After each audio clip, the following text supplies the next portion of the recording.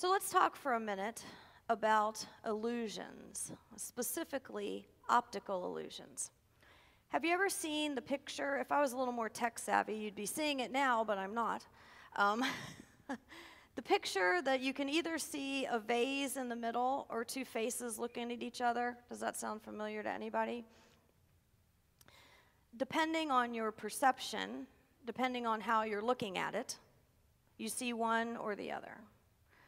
How about the Magic Eye posters? Who remembers those? I loved those. Those were so much fun, right? Those were so popular in the 90s, and I was just really super young then. But I remember them, and they, on the surface, it would just look like maybe a bunch of red dots or some blue and green circles or all color lines. But if you relaxed your eyes and stared at them for a while, a picture would pop up like dolphins swimming or a flock of birds. And if someone gave you a clue, I can remember, actually I was in college when these were popular, so my college roommate would always be like, "It's the birds, Elizabeth, it's birds." And I'd be like, "I can't see it, can't see it." So it's much easier to see, though, if somebody tells you what you're looking for. If you've ever tried any of those things, it's hard to switch from one perception to the other. And sometimes once you see, in youth ministry, my professor had a picture that if you looked at it the right way, you could see Jesus. I could never. I had him for like 5 classes. I never saw Jesus. But apparently once you saw Jesus in the picture, you could never go back to seeing it the other way. So sometimes you can't, once your perception has changed or moved, you can't see it a different way. We think about what we see first, what we think we're going to see. And sometimes it's hard to see both things at the same time. So all of us at one time or another have operated on this basis of preconceived ideas, of seeing what we're expecting to see or what we want to see. Has there been a time when you had a preconceived idea about something that you were looking forward to, like a gift or a special event, and it didn't turn out like you were thinking, right? What happened if what you envisioned was going to happen didn't? Or you were surprised by something different than what you expected? The religious leaders in Jesus' day were called scribes and Pharisees, and they were the very best scholars. But they were also the ones who found it most difficult to grasp Jesus' message because they had a preconceived idea of what and who their Savior would be. Jesus wasn't what they were looking for, so they didn't understand him, and they missed his message. Sometimes we can have preconceived ideas about Jesus that make it difficult for us to really hear what he's saying. Jesus often spoke about the kingdom of God, and this is one topic where our preconceived ideas make it difficult for us to really hear and understand what Jesus says. When you hear the kingdom of God, what comes to mind? What are you thinking about? Is it a place? Is it a concept? Is it a vision of the future? Is it a way of living? You may be surprised by something that you're not expecting. So in his book, Surprised by Hope, it was written by N.T. Wright, who is an Anglican bishop.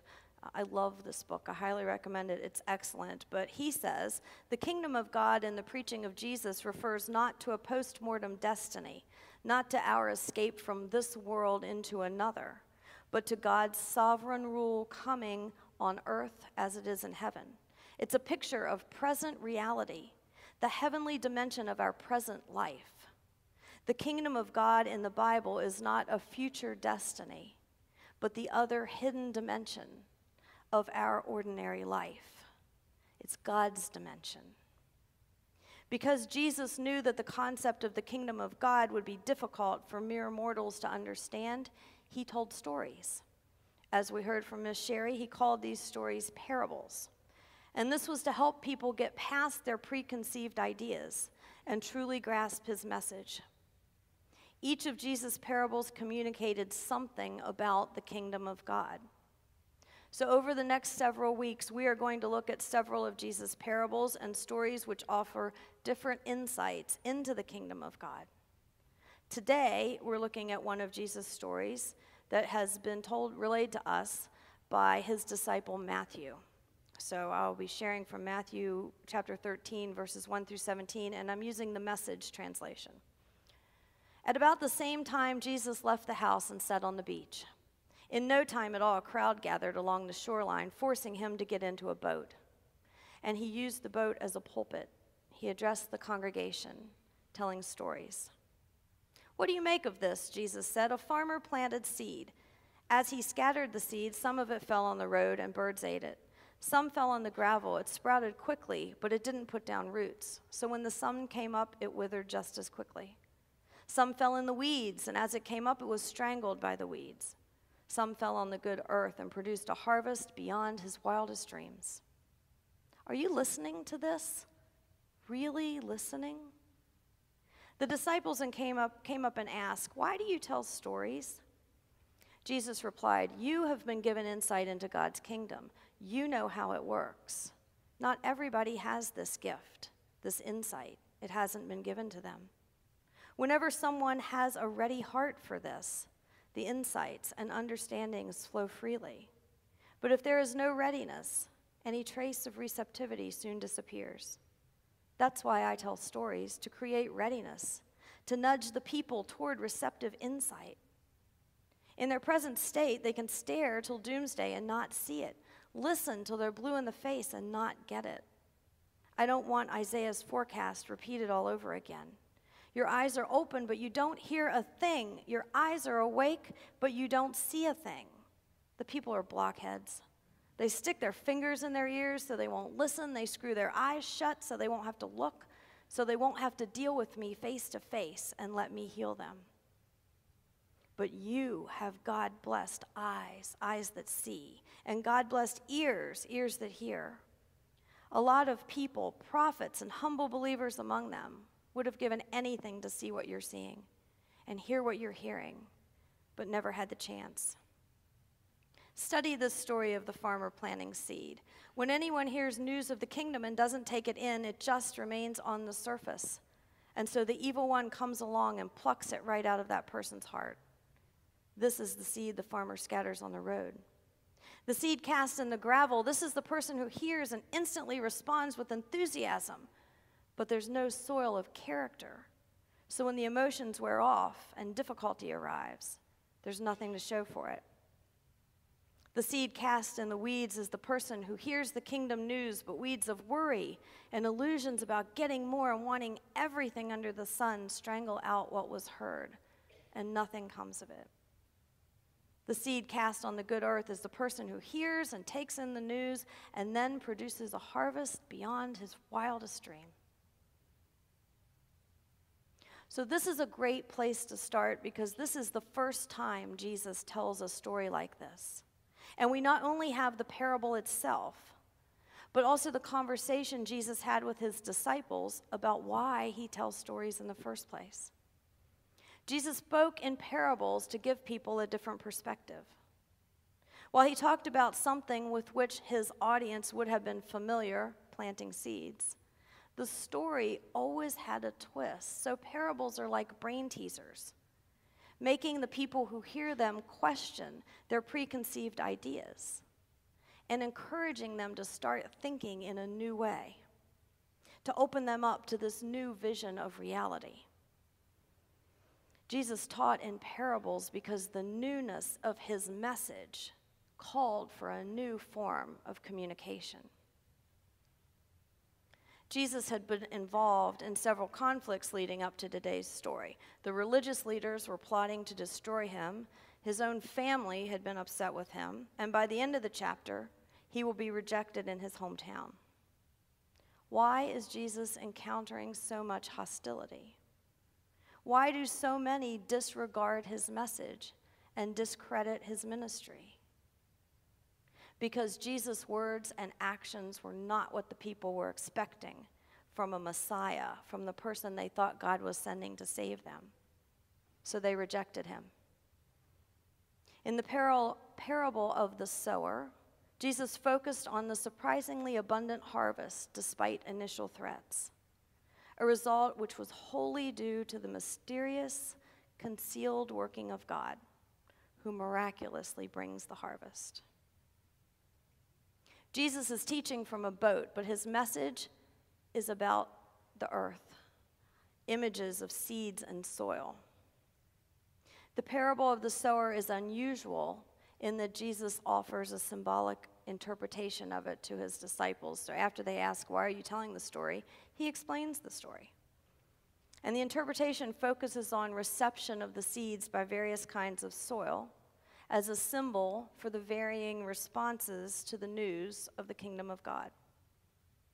Jesus offers a clear explanation of what each element in the parable represents. But in doing so, he raises some troubling questions. Who's the good soil? Since soil cannot change itself, is there hope for the hardened, rocky, and thorny soil? Or are these destined to be unproductive forever? Many people in other parts of Matthew's story hear the news of the kingdom and don't understand, including the religious leaders who are antagonistic to Jesus' ministry from the beginning. The crowds responded positively to Jesus at first, especially when he was healing people, but in the end they turn against Jesus and call for his crucifixion, which leaves us to wonder if they ever really understood it all. What about the good soil? Who are those who hear the news of the kingdom, understand it, and bear fruit? Who are the ones who yield the abundant harvest? In other parts of Matthew's story, it seems that they are the least likely ones. Jesus tells the chief priests and the elders that the tax collectors and the prostitutes will go into the kingdom of God ahead of them. What about his disciples? Do you think they'll bear fruit? Later in Matthew's story, after telling several more parables, Jesus asked them, "Have you understood all this?" And they confidently answer, "Yes." Yet subsequent events reveal how little they truly understand and how quickly they will desert Jesus to save their own skin. What is remarkable is that in spite of these failings, Jesus never gives up on his disciples. He continues to invest in them, even to the point of entrusting them with the future mission of the kingdom of God. Jesus calls Peter the rock upon which he will build his church, even though Peter's understanding of what it means that Jesus is the Savior is confused at best. Although Jesus knows full well in the end that all of the disciples will desert him, that Peter will deny him, he promises them, even knowing all that, he promises them, "After I am raised up, I will go ahead of you to Galilee." Matthew's story gives us little reason to have confidence in the disciples, except for Jesus' promises. Jesus does meet them in Galilee as promised, and with all authority on heaven and on earth, he turns these disciples loose and entrusts them with sharing his mission with the world. So circling back to the parable of the sower, the main character of the parable, of course, is the farmer who scatters his seed carelessly, recklessly, seeming to waste a lot of the seed on the ground that holds little promise for a fruitful harvest. Jesus' investment in his disciples is kind of the same thing, right? They don't look very promising, but Jesus invests everything in them. Jesus squanders his time with tax collectors and sinners, with lepers, demon-possessed, and all manner of outcasts. And he promises that his extravagant sowing will produce an abundant harvest. It's not difficult to find contemporary examples of the various responses to the news of the kingdom depicted by Jesus in the parable. Having the word choked out by the cares of the world and the lure of wealth probably sounds familiar to a lot of us, right? But we have to be careful to avoid equating various types of soil with a particular person or group. And we also have to be careful if we think so much of ourselves that we think we're the good soil as a person or as a community. Because if we're honest, we can probably find evidence of all different kinds of soil in each of our own lives on any given day. Jesus does not use this parable to command people to be good soil, as if we could make that happen on our own. If there is any hope for the unproductive soil, it's that the sower keeps sowing extravagantly, even in the least promising places. Jesus' investment in his disciples shows that he will not give up on them, no matter how many times they fail. And we trust that Jesus will not give up on us. We will keep on working wherever the soil is hardened or rocky or thorning within or among us. Another disciple of Jesus, Luke, writes of Jesus responding to a question from religious leaders about the kingdom of God. They were asking, when will the kingdom of God come? And Jesus said, the kingdom of God does not come with observation, nor will they say, see here or see there. For indeed, the kingdom of God is within you. Jesus was explaining to the Pharisees of that generation that in spite of their meticulous efforts, their mistaken understanding would not let them identify the Messiah's coming. After telling the Pharisees that they wouldn't be able to observe the kingdom of God coming in the way they anticipated, he also told them the kingdom of God is within you. We are welcomed into the kingdom of God when we commit our lives to God and when we accept God's grace and God's unconditional love. When our primary allegiance is transferred from all the kingdoms of the world to the kingdom of God. The Holy Spirit dwells within us, giving us the ability to embody God's kingdom, even though we are still human with human weakness. Like the disciples, we mess up. We don't always get it right? But Jesus still trusts us with his mission. We might consider the implications of this parable for us as hearers and bearers of the kingdom of God, for how we engage with the world around us. We like to play it safe, right? We like to sow the word. We like to share Jesus and share God's love, places where we know it's going to be well received, and where those who receive it are likely to become a contributing member of our community. In the name of stewardship, we hold on tightly to our resources, wanting to make sure nothing is wasted. We stifle creativity and energy for mission, resisting new ideas because we're afraid they just won't work, as though mistakes or failure are to be avoided at all costs. But Jesus' mission was the exact opposite of that. Jesus gives us the freedom to take risks for the sake of the gospel. He endorses extravagant generosity and sowing the news of the kingdom of God, even in perilous places. Though we may wonder about the wisdom and efficiency of his methods, Jesus promises that the end result doesn't rely on us alone. God will be working through us, which ensures a miraculously abundant harvest. Let us pray.